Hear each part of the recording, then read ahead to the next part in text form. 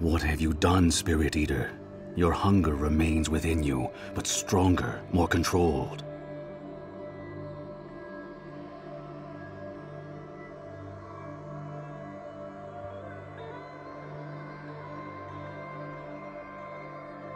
You're in my mind, like the Founder's voice. How are you doing that? Merkel's essence lives in you, enslaved to the hunger of the wall, like a twisted mockery of a god.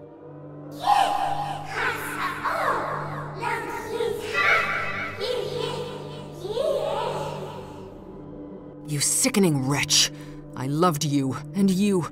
You spat upon everything my mother worked so hard to accomplish. Betrayer.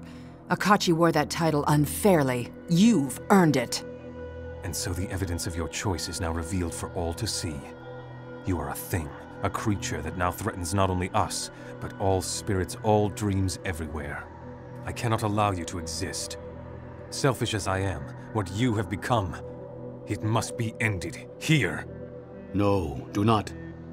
The more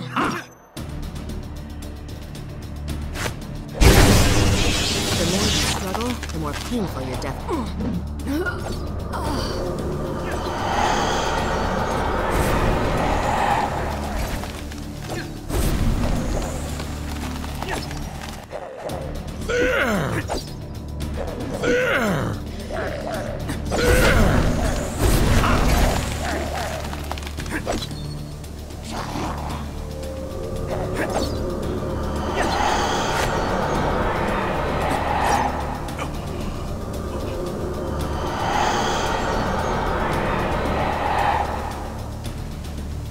Enough! You will not indulge your hunger in my realm, under this sky. Do you understand what you have become? Akachi hungered because he had no choice. But you, Spirit Eater, you have welcomed his emptiness into your soul, made it one with your will.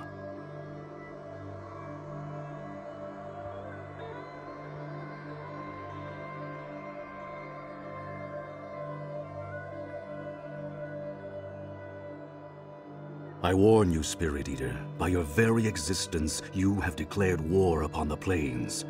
Gods shall hound your steps. You shall know no peace.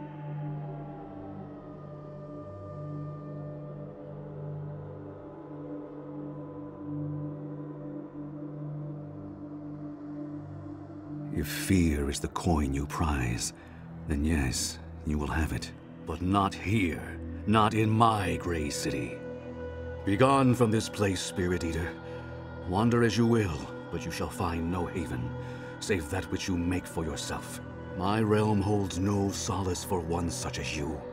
When gods and men have passed from the plains, and all has fallen into dust, I think you will wander still.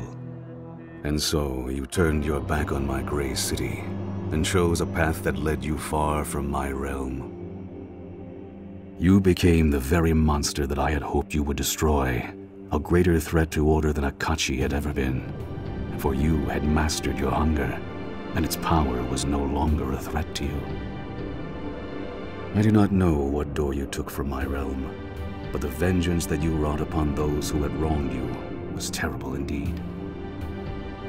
In Rashomon, the town of Mulsantir was reduced to a groaning, soulless waste. The surrounding lands were drained of spirits, and fell, blackened and dead. Of all who had lived in Mulsantir, only a tiny company of actors walked alive from the carnage. But their bodies were soulless husks, endlessly hissing your praises with dry, rasping tongues. In the astral plane, you devoured countless cities of the Githyanki race, sparing only their children, which you delivered in chains to the feasting chambers of their mortal enemies, the Mind Flayers. Some tales allege that you hunted down those of your companions who had betrayed you in the past, even those who were already dead. You tracked them to the plains where they had gone to their rest, and gorged upon their souls.